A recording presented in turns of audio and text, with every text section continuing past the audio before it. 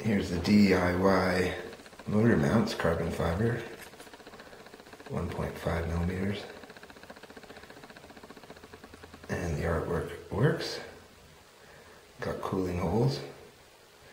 Now this could be cut down here, made into a narrower mount, and instead of running the wires through there, you could put bolts through there onto a wooden spar. So these will be useful for anybody who wants a nice, strong, rigid mount, or maybe to replace their G10 mounts. And I think I'll be selling these for about $4 or $5 each, probably less.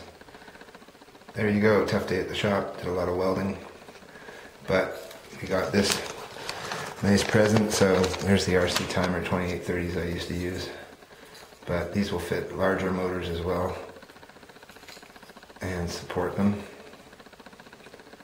That's your sneak peek of the motor mounts in my dirty hands.